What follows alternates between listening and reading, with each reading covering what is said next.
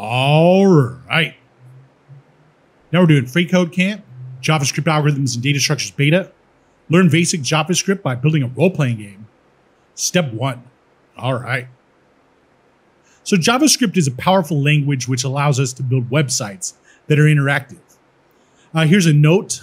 For all of the projects in this curriculum, we're going to need to have a basic level knowledge of HTML and CSS. If you, not me, because I'm not new to this, but if you are new to HTML and CSS, please go to the Responsive Web Design certification first, right? So this thing right here.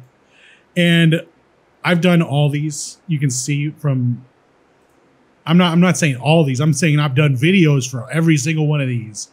So when you're going through, if you need to go through this, guaranteed there's going to be video support for every video. And all you got to do is just copy paste this thing right here. Start from over here. It's the easiest way. Copy paste this thing from over here, because like on this one, it's going to have this here. Copy paste this thing, and then say step whatever, and you'll see my video, right? So just to let you know. So to get started, we're going to create our standard HTML boilerplate with a DOCTYPE HTML head and body. Then we're going to add a meta tag for the charset. We'll add a title element and use the text RPG drag and repeller for it. Then we're going to include a link tag for our style sheet to link the styles.css file. And then finally, we'll create a div element with ID set to game within our body. All right. Pardon me. So we'll start with the DOCTYPE, and we'll do the opening angle brackets.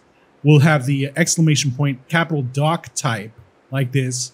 Then we'll say, then we'll close it off, and we'll have inside here HTML after that, right? So then we're going to do the HTML tag, so HTML, and we'll do the close HTML while we're at it, close HTML. And inside of the opening HTML tag, we're going to say lang equals in for English, right?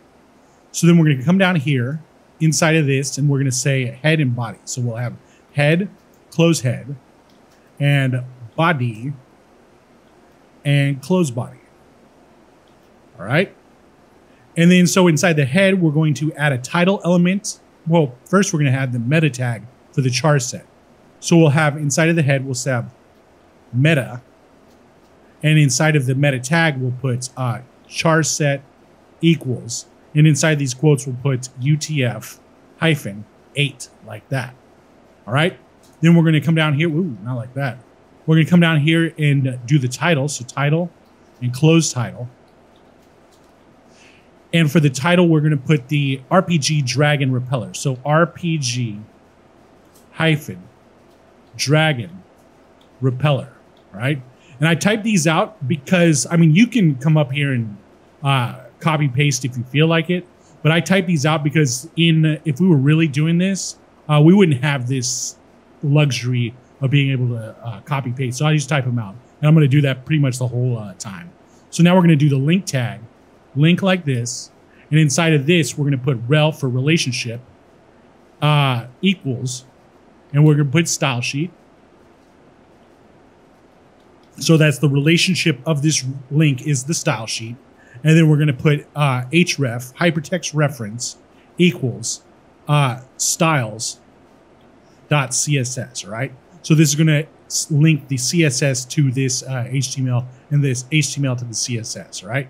So next we're going to do a div element inside of the body right here.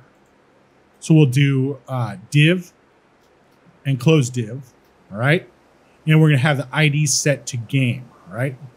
So ID equals game. And hopefully that works. We might have missed something. We'll see. Nope, it's good. Awesome. And submit it. All right. So now we're on to step 2, and we'll see you next time.